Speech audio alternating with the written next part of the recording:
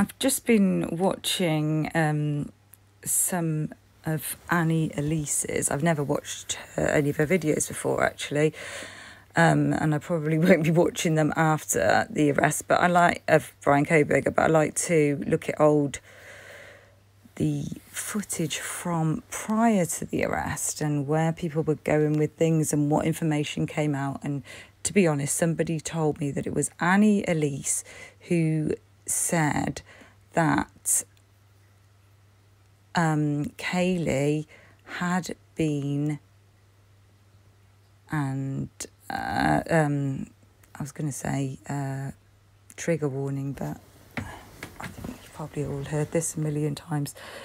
Annie Elise, who said that Kaylee had been stabbed over 50 times.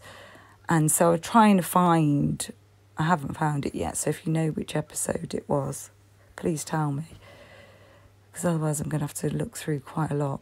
I don't like it.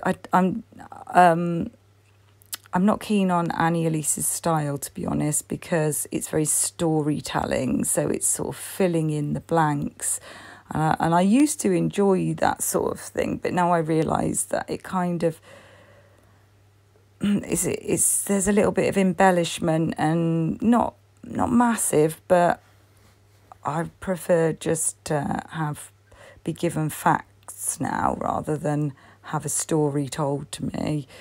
And also she seems like she might have been asked to, because obviously they'd be stupid not to use YouTube and get popular YouTubers to say, sort of ask the right, I mean, she's asked the right questions and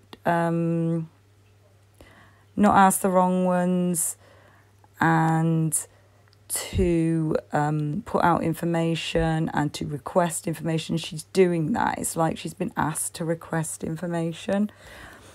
She's almost saying it like she's an official person, like old Banfield. I still can't get over the fact her name's Banfield, and cause I didn't know her before I knew about Banfield. So the two have coincided comically for me, dark comedy. So here, then I end up looking at, obviously on the way I get sidetracked, and she's talking about a post by an Instagram post, I think it's Instagram, by Autumn Gonzalez, one of Kaylee's younger sisters. Aubrey's the other one. So I'm just going to get her to kind of introduce it here, and then I'm going to just sort of make my point about it. Now, the younger sister of Kaylee has urged students to leave town and has also cast doubt on the police description of these murders as an isolated and targeted attack. She posted this on Instagram. No one is in custody. Okay. I think this was actually written by Steve, because it uses words that he said.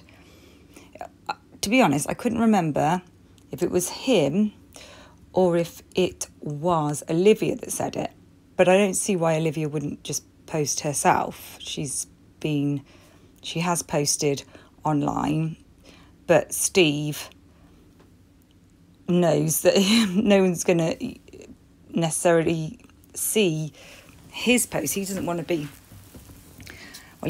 getting involved in that way. It doesn't look good, does it? But I think that he said this, and Autumn let him use her account. That's what I suspect. Unless she's just repeated things that he said. So she says, it's a bit further down, so I'll come to it. I cannot stress this enough. Please call in any information you have to this number. even if you think it's being called in, that it is nothing serious, or that it had nothing to do with my sisters and their friends, call it in. If you have friends, family or loved ones in Moscow, our family encourages you to get them home. Police say isolated, targeted attack. But it is isolated until it isn't. No one is in custody, therefore no one is safe. Whoever did this to my sisters, Kaylee and Maddie, Xana and Ethan, is still out there. And if he's sick enough to murder 4 sweet, innocent humans so brutally, he's sick enough to do it. Do it. It's not finished, is it? Hold on. I'm wondering if the bit that's cut off, because none of that does ring a bell.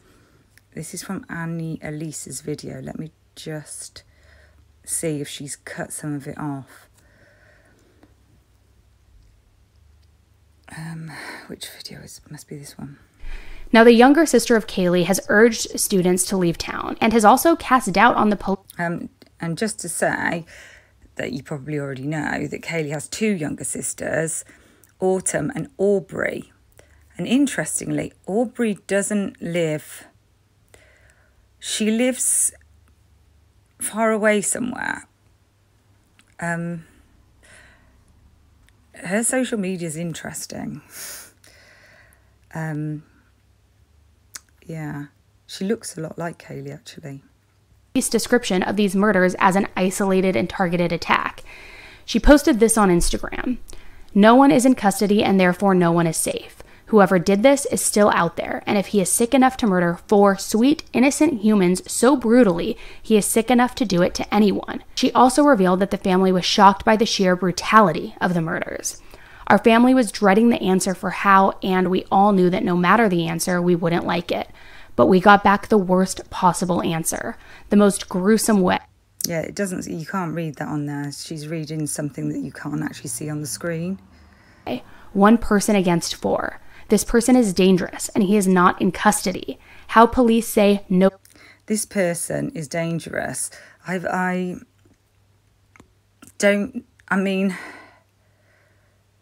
everybody just assume from the beginning that it was 1 person? Is it just the way it's been? The leakage. There's been leakage. Has there been suggestion from the beginning that it's 1 person? Because, rewind it a bit. Is dangerous and he is not. Person against 4. This person is dangerous and he is not in custody. This person is dangerous and he's not in custody. She could just be making an assumption. But Steve also says, let's just listen to this bit and then I'll show you what Steve says. How police say no threat makes no sense. My sisters did everything right. That's it. My sisters did everything right. I mean, I don't know if they've all just been saying that, but that's so familiar. My sisters did everything right. There could even be Olivia that said it, and maybe she's just repeating it verbatim. But I do suspect that Steve may have encouraged her to do this, and she may not have done it off her own back.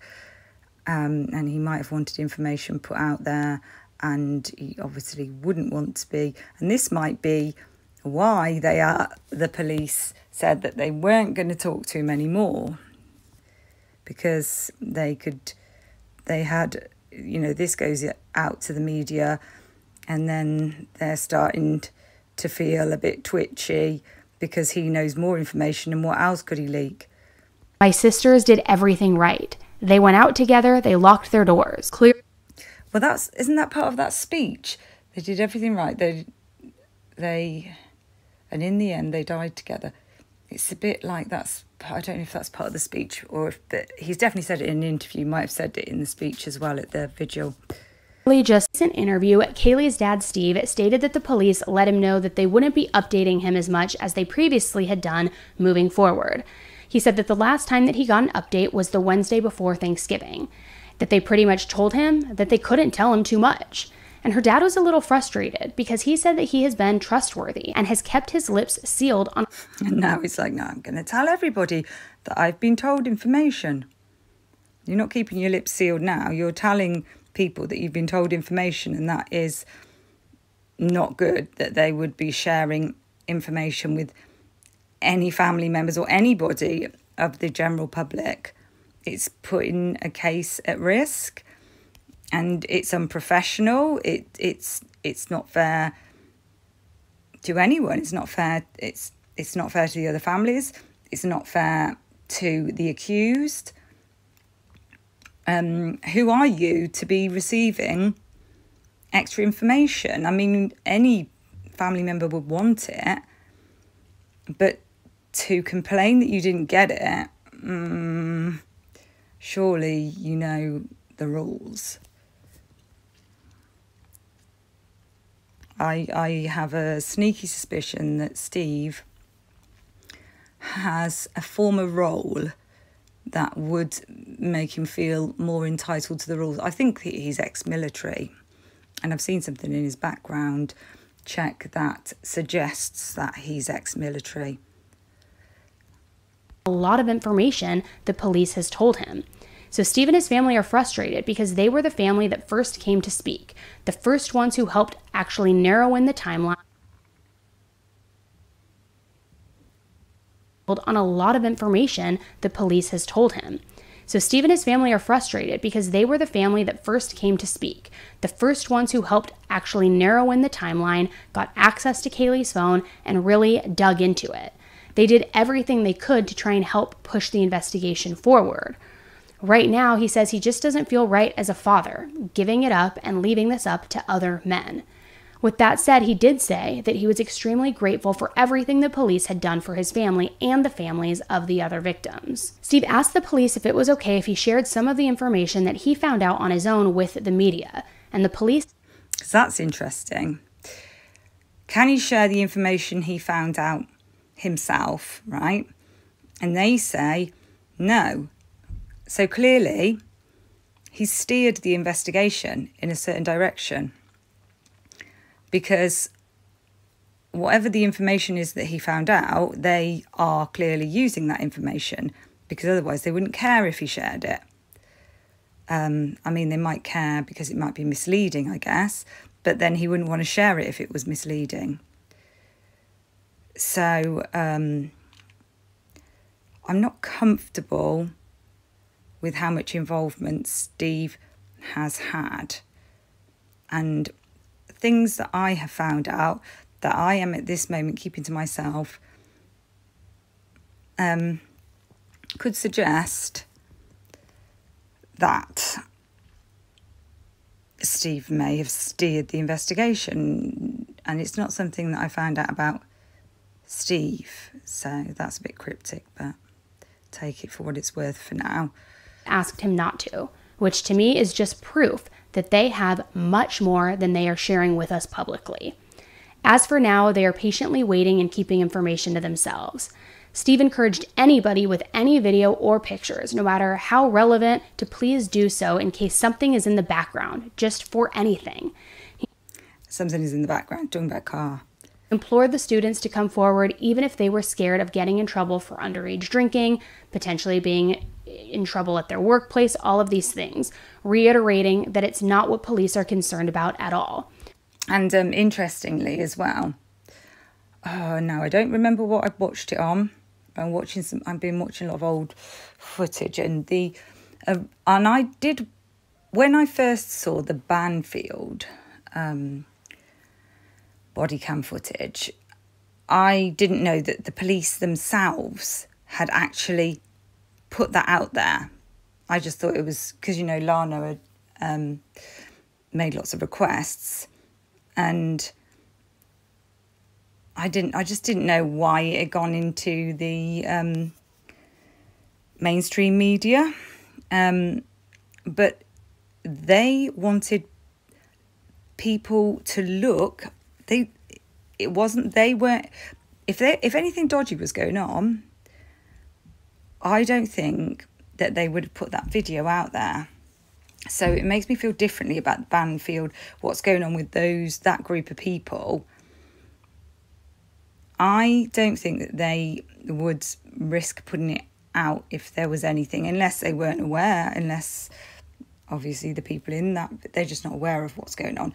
But the reason they put it out was they said if anybody notices, again like this, anything in the background, and I swear it is to do with that car that drives past.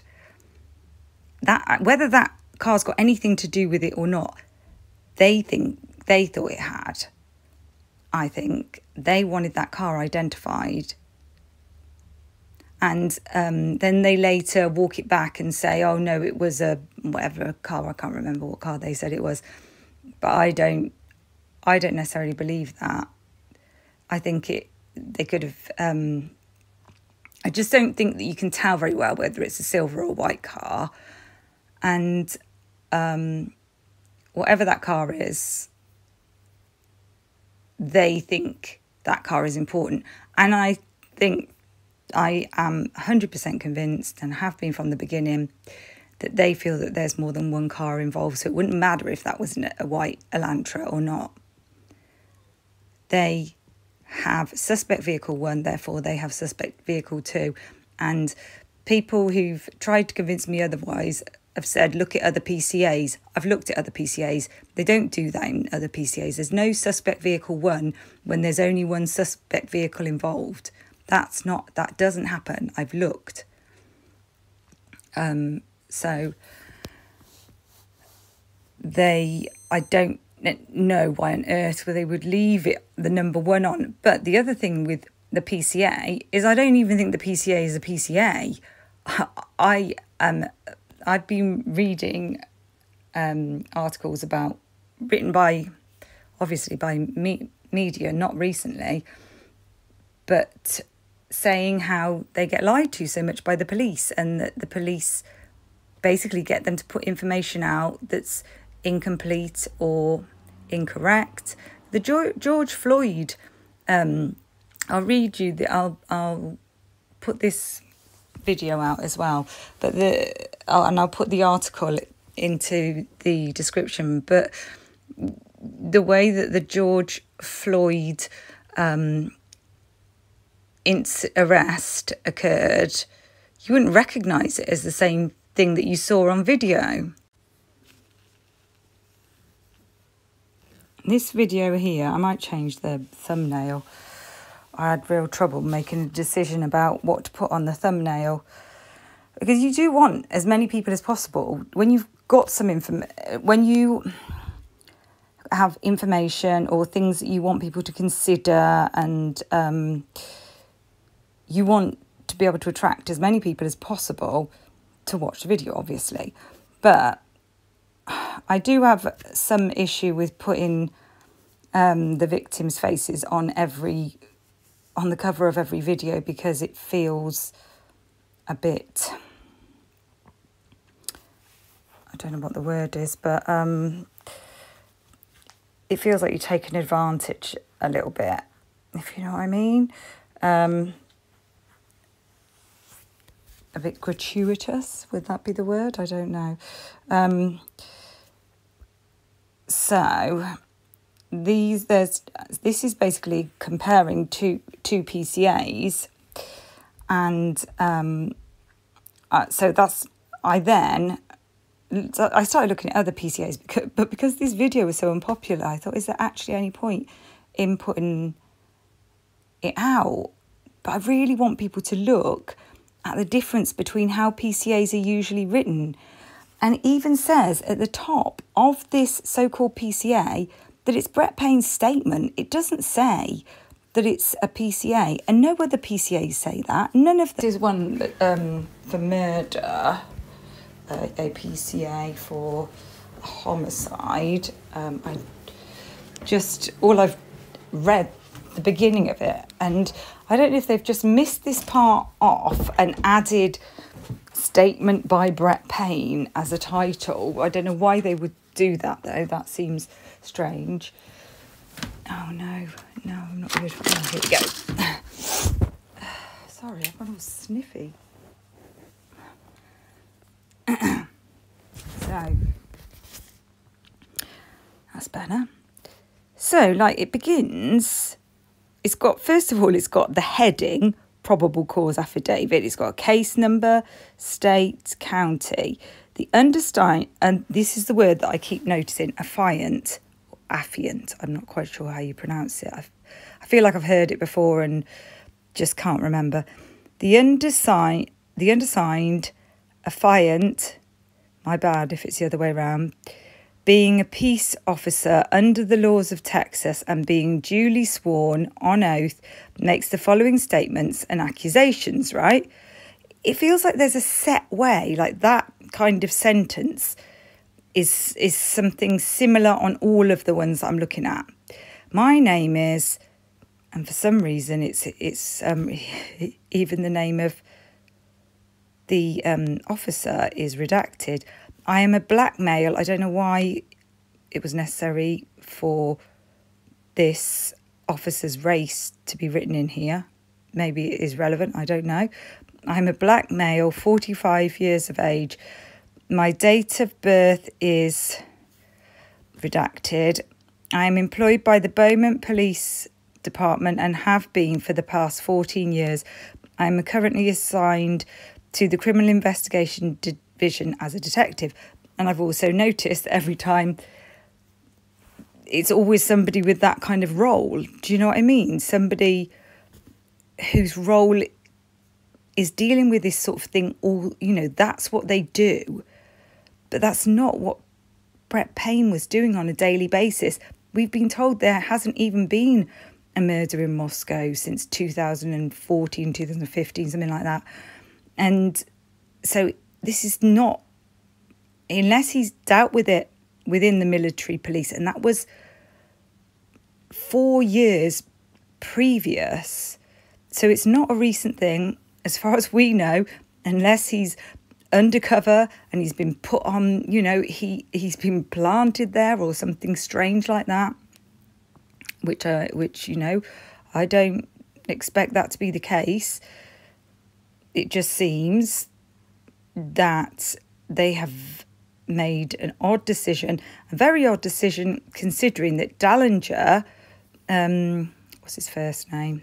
I'm just going to have to call him Dallinger. I can't. It's just slipped my mind. He is a sergeant. So why? And that's above a corporal. So why was he not the lead detective? He actually, I mean, I don't know if he had something else that he had to do when he was with Nunes and Corbin Smith and, God, what's his first name? Oh, that pissed me off when that happens, which happens all the time. Whatever his name is, Dallinger. I want to say Jeffrey Dahmer. I don't know why. It's not Jeffrey Dallinger. He was apparently, I thought it was just two of them, and then more recently I heard Dallinger mentioned, and that made my ears prick up because I'm not sure about him, and there's something I'm not so keen on about him, if I have to be honest. And he's a sergeant. I'm going to double check that. I'm doubting myself now. But I'm a doubter. I'm a self-doubter, so don't take that as meaning anything. I'm probably right. I don't sound like a self-doubter, do I? I'm probably right. Okay, it is the belief of this affiant, okay, that word again, and he hereby charges and accuses that, and this bit is important, that they actually say what the person is accused of. That, now let's see what name it is. Jared, I bet it was important to them that this officer was black because the person being arrested is black. So that's why that's been, because otherwise why do we need to know what someone's race is, the officer's race is, right? So they can prove it's not a racist thing. That Jared Javon Bias, there's date of birth of, and then the address, has committed the offence of capital murder. Where does it say that on that PCA that we've seen? It should say what the charge is. 1903 PC. Why does it say 1903? A first degree felony that occurred on or about, here we go, the 6th of June 2017 in Beaumont, Jefferson County, Texas. Affiant has probable cause for said belief by reason of the following facts. So all that bit, I mean, maybe they've just cut that out, but I don't like them having cut that out, and I don't like there just being the title, Brett Payne's statement at the beginning, unless there's a copy that I haven't seen that has got this all at the top. But I got mine from the New York Post website, and I would have thought they would have included whatever was given to them. Anthony Dallinger, he's a flipping captain now. So why couldn't Captain Dallinger have... Maybe Captain Dallinger... I don't know what's going on with them calling Brett Payne the lead detective, because it's supposed to be the arresting detective who writes the PCA. Correction, arresting officer, my bad. I don't know if the lead detective and the arresting detective are supposed to be the same person. I've got a feeling that there was somebody completely different who's nothing to do with MPD that probably was dealing with all this, and that they've just given us, I don't know. I mean, I don't know. I don't know if my mind's just running wild now, because there just seem to be too many. There are cracks. Once you realise that they've changed one thing, they've changed the room that Dylan was in. Once people discovered that she wasn't in that room, they've changed the year of the car. They've changed the time of the crime. Once the goalposts start moving, what can you trust? What would you say to me if my boyfriend cheated on me once, then cheated on me again, then cheated on me again? Would you recommend that I trust anything that comes out of his mouth? Because there's 3 that I've just mentioned, and we all know there's more. 3 things that have started as one thing and changed to another thing inexplicably, and yet people still do have blind faith. It's absolutely, I think it's understandable for people who are not really into this case, like people who've just, they just know the general news and haven't paid that much attention. They're just not interested in true crime or this case, and that's more understandable, because they just won't have paid much attention to the details, and they won't realise the significance of this sort of thing. And some people, it's not necessarily blind faith, it's just lack of interest, whereas other people, they just believe that the police are the good guys. And that it doesn't matter how they get to where they get to. And I guess at one point I thought, I was a kid, to be fair, but I used to love Miami Vice, the A-Team, absolutely loved the A-Team. I was the biggest fan ever. I even had an A-Team sweatshirt and stickers of the A-Team all over my bed, absolutely obsessed. But, the Mavericks, the people, and that was it all in the 80s, wasn't it? You'd see police who, and I know they're soldiers of fortune, not police, but you see people who are bending the rules, and they get their guy, and it doesn't matter how they get them, but then, because I've seen so many wrongful convictions, it's really opened my eyes massively. It's just horrendous. It's just scary. And I think, kudos to people that haven't seen like looked into that side of things and still are critical and don't just lap it all up, and are more just those who are open-minded and sceptical. Good for them, because it wasn't until I've listened to the wrongful conviction podcast, which has case after case after case after case after case of wrongful convictions, Jason Flom, and he's not been wrongfully convicted, he's the host, and just other cases. Just started off with the innocent, what was it, the confession tapes, I think it was called. And it was watching that I think I was kind of like, God, some of these, they seem really dodgy cases. I'm not sure about this. And then I just looked more and more into it, and I was like, oh my God, it's just crazy. But yeah, why didn't old Dallinger? Why, he's captain. I don't know if he was sergeant that year. I don't know if he's become a captain. He might have done since. I feel like he was a sergeant. From when I read the annual report, I think he might have been a sergeant that year, 2022. But either way, he's senior. So what was he doing? Why couldn't he be the lead investigator? Something to do with the military. I'm flipping telling you, it is something to do with the military. It's something to do with Brett Payne's knowledge and expertise, I think.